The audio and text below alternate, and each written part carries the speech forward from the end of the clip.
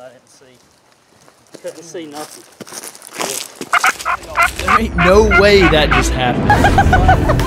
Dude, that is freaking awesome! Bam! Oh my gosh, dude. I mean, he ain't going nowhere. Talking about a noontime guy, man. Woo! Look at that room. Oh, that right there is why we do it, baby.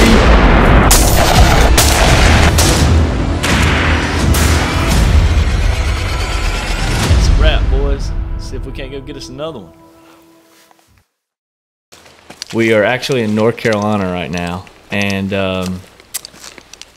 why we are in North Carolina will come as a further notice, but we're here to talk about this Florida trip that I pleasantly missed out on trying to keep a job. So every year, as you know, we go down to Florida, and we get up with Casey. We go down there, usually shoot a bird or two, and we make the drive back home, and that starts our turkey season every year. But this year was a little different, just because I had to work. Josh was wanting to go. Drake was wanting to go. And I didn't get to go. But so, me and Dad's talking it over. He's like, what you got to do? I said, well, I got to work. It's 3 night shifts, and then I'm off 7 days. So, if we just wait and don't go opening day, I can go. Dave said, all right. Okay, well, I hate that. I said, hate what? He said, we still going. Well, what do you mean we're still going? So they went on down, made the trip. They packed the truck up and went and made a journey. So I'll let them talk about it. I don't know nothing about it other than the pictures that woke me up while I was trying to sleep, so I could be fit for my job. But go ahead, Dad. Tell everybody just what happened. Okay. Like Blake was saying, Josh and I, along with my grandson Drake, we drove on to Florida to hunt with Casey, just like Blake was saying. And we started out that morning kind of like this North Carolina weather they were calling for. It started out as we drove out about 90 degrees, and then it turned into wind and rain, and made conditions a little tougher, and really calling in for a big front that afternoon. So we started off, KCR had a good pop-up blind for us to get in and have Drake, as comfortable as possible, and really trying to make it, special for him. And he was up to bat first, and then Josh was on deck. Unless we had a multiple tag team, then I was going to try to push Josh out of the way and try to have something special with Drake. And but anyway, we started off that morning. We got in the pop-up blind, and Casey had him a nice tripod set up, so we had his shotgun put up, and he was borrowing Uncle Blake's Charles Daly 12 gauge. And with those TSS 9s, so which he was not aware of. Yeah, that's correct. He had been shooting dove shells and getting them, used to the gun and shooting off his knee. And I ran a few scenarios by him and letting him shoot and practice out of a tripod. However, Casey had him set up for that first opening morning in the central zone. So started breaking daylight. We got one hen came right behind the blind, circled us, got in her dust bowl. She kicked up some dust for a little bit, and then she walked around, fed a little bit, and came back. She just laid down, Josh, a couple of times? Yeah, a couple of times. Yeah. Just bedded right down. Stayed basically within 15 yards of us most of the morning. And so we started calling. Casey was calling. Josh was calling. We got a hen to answer us, correct, coming in from our right. And I told him with the wind, though, I said, I think I hear one drumming. And they were coming right to us, and probably going to come out about 20 yards. And then we had a few deer crossing through below us at the same time. And we had, one big nanny. She started, I don't know if she was trying to win us, but she didn't like the looks of the pop-up. Drake did a phenomenal job being still. I have to give him kudos for that. He did really, really well. However, the deer started blowing and stomping her feet. And shortly after that, I didn't hear any more hens calling, no drumming, and we didn't see the birds anymore. Yeah. So I said, man, what are we going to do now? So we just kept doing some more blind calling.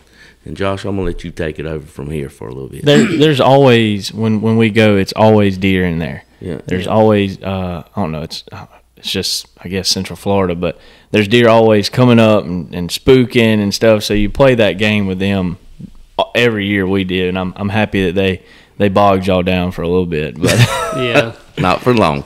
Yeah, they were gobbling right off the roost. We had two different birds in two different directions gobbling, and then after the deer fiasco and the blowing, it just kind of shook the woods up a little bit. You know how they do, stomping and everything else. But yeah, I think after the blind call, and then we started hearing a gobble way back behind us, closer to the truck. Yeah. So again, can't stress how great Drake done. I mean, he was dead still. He didn't move a muscle. It was good. We were crammed in that blind like sardines, but it worked out. So we finally decided to bug out, and we went back toward the truck, tried to strike that bird up. Yeah. We get back to the truck, and Casey's got a camera out on this hill, this knoll where all the birds like to hang out. And, of course, we called one time before we left the blind. We get to the truck, and camera goes off.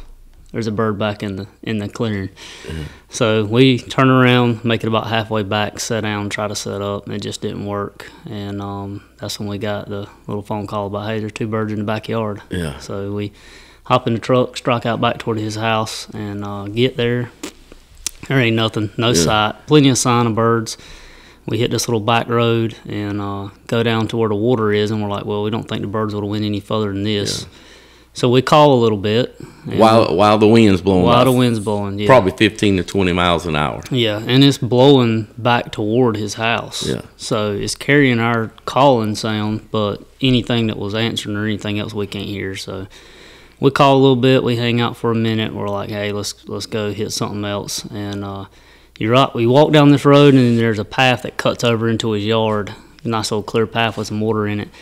About the time all 4 of us break the corner, there's 2 redheads in the yard, and they're kind of bugging out, going left, run back right. We make it out the clearing, hop in the backyard, and his wife's coming out the house hooping and hollering, I've been texting and calling y'all. Longbeard's in the yard. Oh, my God. You're like, yeah, we seen them. So then we're looking at Casey like, where's your phone at? It's on silent.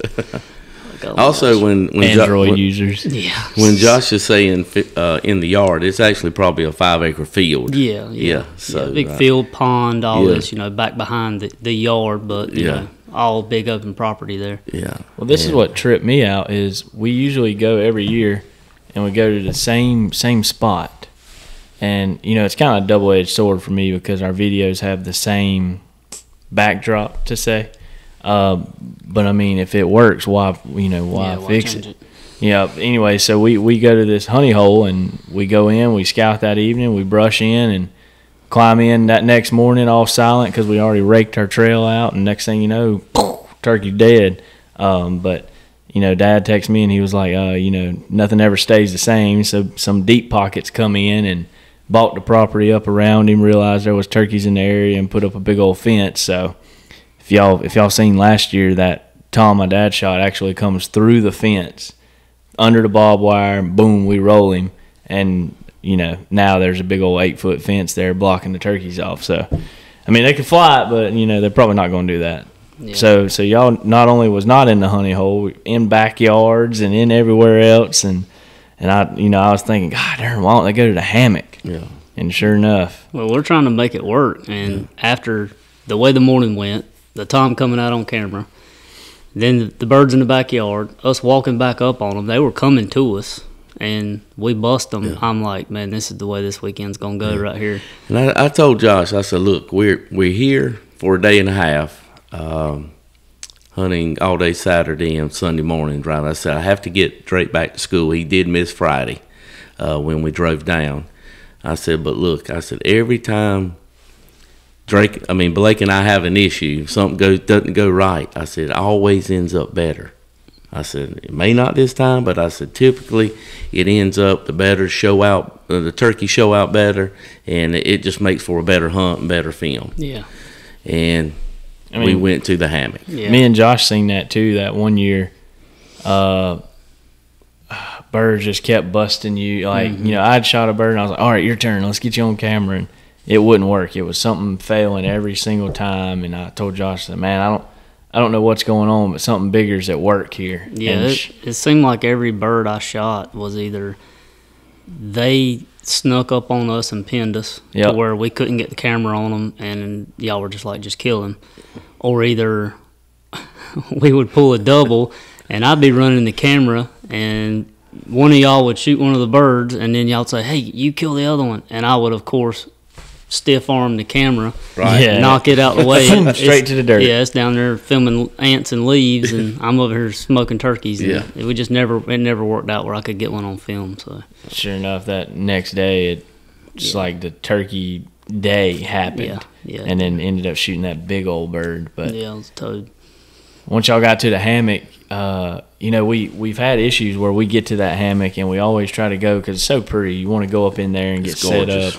And somehow or another, there's always a bird in there somewhere. Yeah. And we get busted. So I have never had success there. I mean, last year we called 12 jakes up. Right. But so I guess when y'all went in, you said you went far right? Yeah, well, we drove by because one side of the property you can see from the road. So we scooted by there and we saw some longbeards and several jakes and hens. And so we kind of had a general idea where they were at. So then we go back around to where you actually access the property. We go in, and as soon as we pull up, we can see them in the field. We get out the truck. We can see through the gaps. You can see them in the field. And they're working right toward the hammock, but they're still ways out in the field. So I guess Casey was thinking, hey, try to stay as far away from them as we can. So we went all the way far right on the property line. We had the whole oak hammock between us and them and then the field. Yeah. And kind of sitting down, we kind of had that feeling like, hey, we might need to be a little closer than this. You got wind blowing, you got weather moving in, your time crunch before the rain's hitting, you got wind blowing your sound. So we're like, we might need to cut some distance. So we did. We cut about maybe half the distance in and set up. And like Daryl said, it wasn't very pleasant setup for you had a big oak there, but trying to sit around them roots and get a good backrest, and catawba worms covering us up like we were fresh leaves. And Drake was freaking out. He had read where one of the fuzziest ones was poisonous, so that was tearing him up. Of course that's the one you think about the whole time. You know? And then he leaned over and he just jumped, and I said, what is it? And he says, there's a snake. And I said, what? So I did take a real look. I said, I'm thinking maybe copperhead, rattlesnake, something. And, of course, I know he had read pythons and everything. We down in Florida, so, And I said, I didn't see anything. I mean, I smoked it over pretty good, and I didn't see anything. So I said, oh, man, just jack back and take your nap so you'll be still. He said, I'm not going to sleep now. No, he was too messed up. So we were, we were kind of jacked up, and then we got up and got with Casey, and I said, we want to make a move. We need to get close to those birds. Yeah. And because after that Saturday's over with, you have half a day. Yeah. And then you're really pushing it. Yeah. Yeah. And the weather and everything else, And I told Josh, I said, look, one half's gone. It's gone. I mean, we're starting to we basically induce some pressure ourselves, and so we made the move. We were on the back side of the hammock next to the hayfield, and we were going down a little bit further, and then Josh spotted birds in the field, and I'll let him talk about that. Yeah, so we're kind of, there's a pretty area there that Casey had bush hogged out, nice, pretty clean up under his hammocks, got palms everywhere, Spanish moss hanging. I mean, when you think about Florida, it was exactly what you think about. It's picture perfect. I've been waiting to kill one in there for 4 years. Yeah, and along with the snakes, the week before we go, everything's going around the internet on Instagram with this cougar that's stalking the boys' decoys down there in Florida. So I'm down there thinking, like, is these snake boots going to help me against pythons, cougars, cactus, everything else, Well, hey, that's where Drake comes in. We can outrun him. Yeah. So we're sliding through this hammock, and we're about to go out what I would consider the back side of it and kind of get more down in front of the birds, actually. We were actually moving to get in front of them the direction they were going. But then I spotted them. I'm last in line. I'm toting camera. I'm scanning the field. I'm used to field hunting around here, as y'all see. We got a lot of fields, and we're used to sliding down wood lines and actually looking through the trees and being able to spot birds.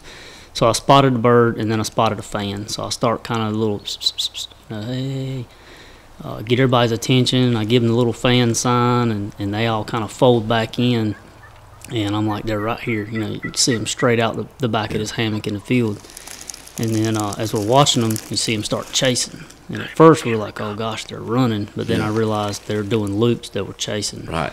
So Casey just drops decoy right where we're standing. We fall back. Daryl and Drake get right there up against a tree. I kind of fold back behind them on my knees with the camera. Casey drops back about 15, 20 yards behind us and starts calling.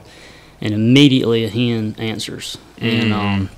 And it was kind of like one of them things like, if we can get her fired up, this might be good. Sure enough, cutting, yelping. She starts cutting, yelping back. She starts coming, and she actually circles around the direction we were going. Right. And we're still not sure the way the field turned. We never saw the hens. For all we know, she ducked into the cover coming to us. I think she did. And it boogered them birds up. And between Casey calling, I started cutting. She's over there cutting. They had to come in there and see what was going on. So let me interrupt right here. And so part of our tradition of course, being there for opening day is that night. Typically, having luck, that night we go to the Japanese steakhouse. So that's with Casey and his family members. Could be his wife, could be son and nephews and their families, and it could be a crowd of 4 or 15. So everybody was looking forward to that. But you know, Drake trying to kill his first bird, Josh trying to kill his first osceola. I said, man, you know, we're gonna put as much as I love it, we're gonna put the yum sauce on the back burner, because you know, we want to get that bird. Go ahead. John. Yeah, his wife was, she was already asking us when we stopped by the house. She was like, "Hey, we going to get some Japanese tonight? What's going on? Some hibachi?" We trying to get there, but yeah. So we bounce back up against those trees and we get set up, and man, it's happening. The birds are fired up. They're we thought they were going to come in the wood to our right. We later found out how the field actually dipped back in and turned. They were rolling around that field edge. They were trying to find a good way to come in there, and it just so happened to be 50 yards away was a foiler path coming in. Right off the field, it was cleaned. Oh, yeah. And them boys come dipping in there, and from the time they hit that foiler path to the time they got to us, they probably gobbled a dozen times. Yeah, it was awesome. And it was only a 15, 20-yard stretch. Yeah. And the storm was rolling in, clouds, wind, more wind. And they're coming down that path. They're gobbling their heads off. Of course, I'm running the camera, and I'm thinking, "Oh man, I get so I get more nervous running the camera as I do being behind the gun. Behind the gun, you just pull the trigger and kill him. At this point, we've killed so many birds, but every one of them's special. Every one of them does something different. But when you're behind that camera, it's a new aspect. You're trying to make sure everything's right. And you do a good job. I try. And you try not to move. Try not to move. But you got to move with the birds. And I had a wad of Spanish moss that I had toted around all day, and I had it hanging on that little camera. I had it everywhere. Tobble worms crawling through it. So there you go. Right in the gap.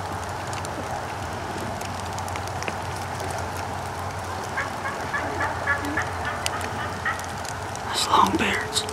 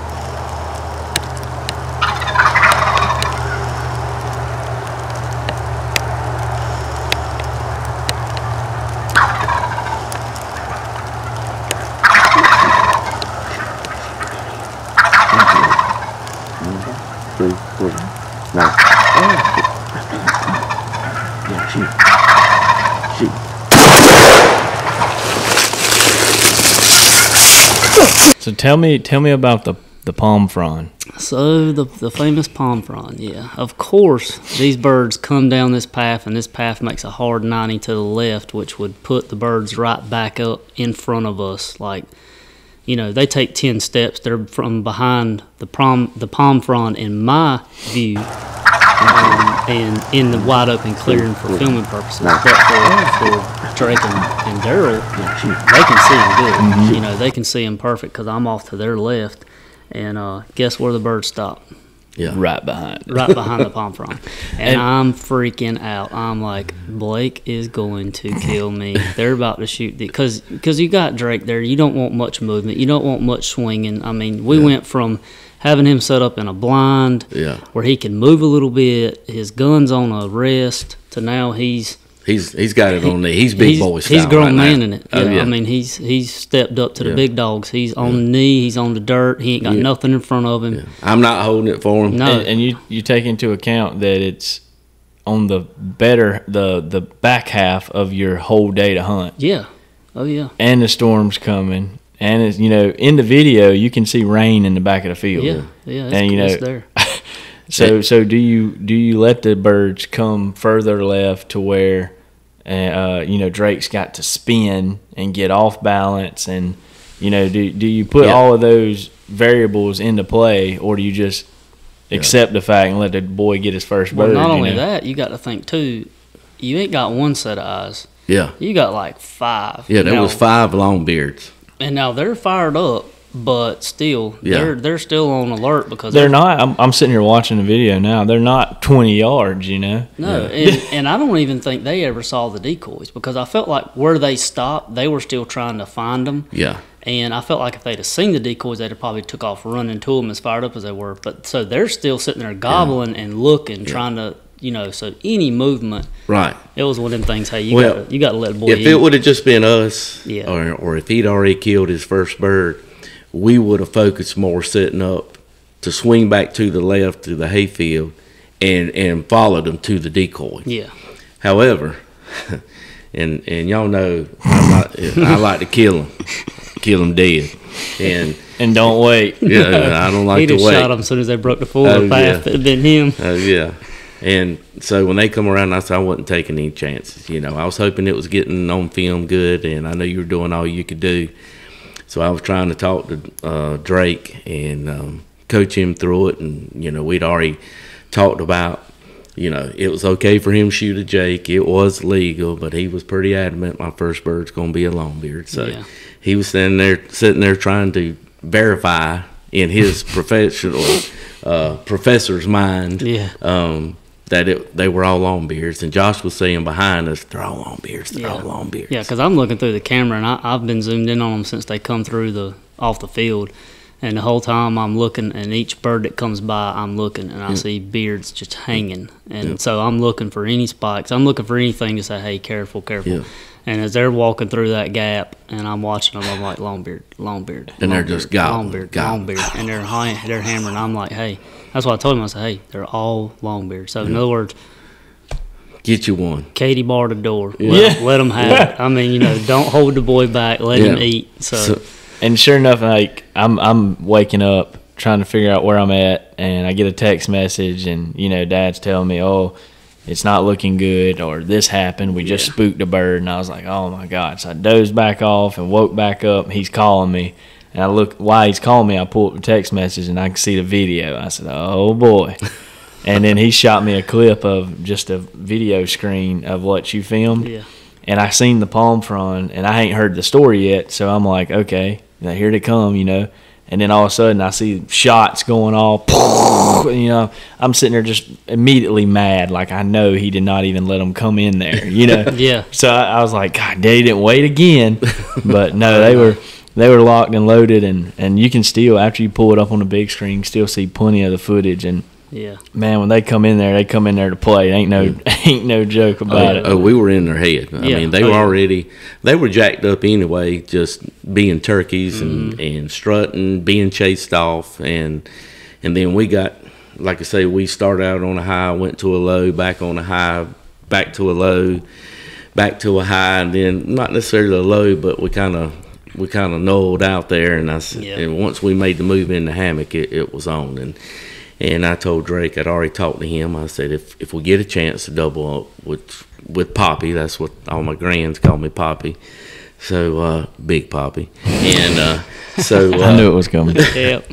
So when they were coming up, I said, okay, you get the one on the right, and I'll get one on the left.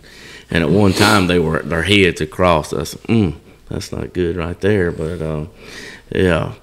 So I said, Drake, okay, you'll get the one on the right, I'll get the one on the left. I said, we'll count to 3. We'll do it like me and Blake and Josh does, which happened again today, by the way. And next thing I know, I said, okay, 3, 2, 1, 1, 2, 3, whichever one. I said, I can't remember that on the video. But when he got to the numbers, he's not. I've got my gun up, and I'm pretty sure I'm aimed that way pretty good, just from experience. And I'm focusing on him. I thought, he's got him, shoot, Drake, shoot him, Drake, kill him. He did. You can hear in the video. He definitely commanded him to shoot 4 or 5 times. Yes, sir. And I figured whenever he finally did shoot, there was going to be a delay, and then Dad's got to find the bird and shoot him, and then, all this is running through my head while I'm watching. Sure enough, there was no way. And so then I'm behind the camera, and this all unfolds, and birds scatter like cubbies of quail. So we're talking a hammock, and I've never heard it called a hammock until we went with Casey. Yeah. But it's almost a umbrella. I like an umbrella. Umbrella's pretty good. So thank you. You figure an umbrella of these oak trees and Spanish moss hanging down and thick undergrowth with just a couple paths, but as soon as you get inside, because there's such a tight canopy, it's clear, and the birds love to get in there. It's 95, 100 degrees, and they're in there in the shade and everything. So these bad boys roll in, and y'all unleash the beast on them. And that one, he goes off screen to the left flying. Yeah, and then he can't get out. And the next thing you know, here he is, boom, he lands. And Drake's bird's there flopping. He's flopping, carrying on, flopping on the ground. And sure enough, this bird comes back, and it's like he takes a second wind and lands. Yeah. And when he lands, he just blows up in a strut, and you can hear him, purring. And next thing I know, Josh comes across the screen and just unloads, dude. Well, the bird, you've heard the old fight or flight thing. Yeah. Well, he went from flight to fight because he tried to take off out of there like he was getting out of Dodge. And then when he figured out he couldn't and he landed, he immediately, you got a bird flopping, and it's like his brain went from, he flipped the script. Yeah, I got to leave to, wait a minute. Yeah. And then he starts turning sideways, 2-stepping on the side, bowed up. In the meantime, you're standing in front of the camera. Oh, yeah. I had done jumped up because I see birds flopping, so I'm going to try to hurry up and go make sure they don't flop out the way and everything. And me and Daryl bounce up, and we're standing in complete open. I mean, we might as well have been in a wide open field. Oh, yeah. And this bird ain't paid us a lick of attention. No. He comes up there, he's bowed up, he's looking down at the bird flopping, and Daryl's like, shoot him, Josh.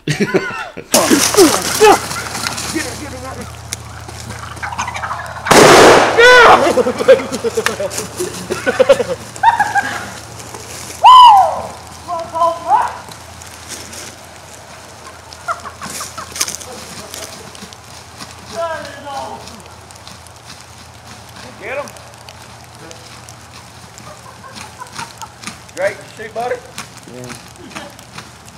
So I throw my gun off my shoulder, and my sling is across the barrel, and when I see he's kind of in a trance, I just casually flip the. I mean, it was a good 5 seconds of standing there. Yeah, I just flipped the thing off and put it on his, lead the bead and let him have it. 10 yards and just, encapsulated. If you watch that video, you can see him to the left of that palm frond. You see that bird look like he folded up and fell in a casket. Yeah, ain't no. I mean, his wings never flopped. Yeah, he just put him to sleep. So you jump up, flatten the bird. Dad jumps up. Y'all hooping and hollering, carrying on. Yeah.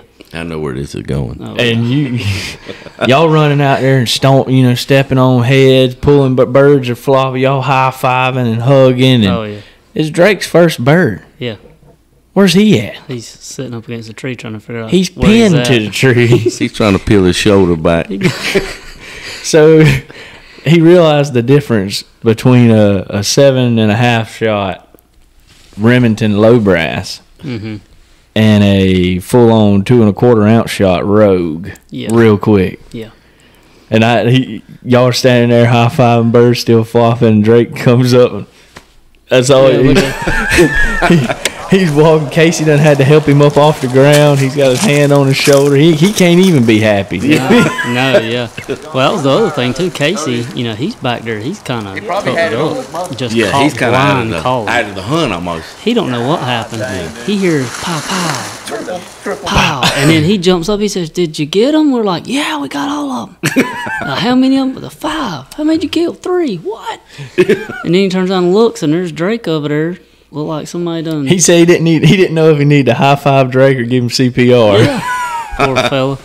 But the whole time he's just holding that arm. He's standing beside his bird right now, going, God, Yeah. dog. Threat, baby. Figured on that sucker. Look at them hooks, baby. Yeah, that one got some good hooks on. Yeah, when y'all shot and somebody else, the third shot, I had known the dog in the field. Yeah.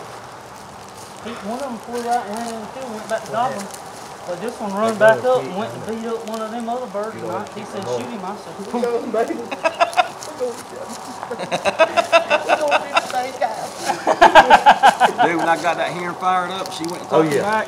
I said, it's on now. oh yeah. It's on now. When I seen how they acted, you cutting and stuff, I started cutting with you.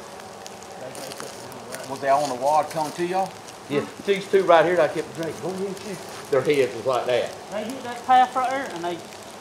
We had a little bit too. That black gold was paying off today. Hey, wait a minute. What? Wait a minute. What Wait are a we- minute. what? Look. They always try to leave the cameraman out, but you know you can't leave the cameraman out of this, huh? Hey, this was an awesome hunt.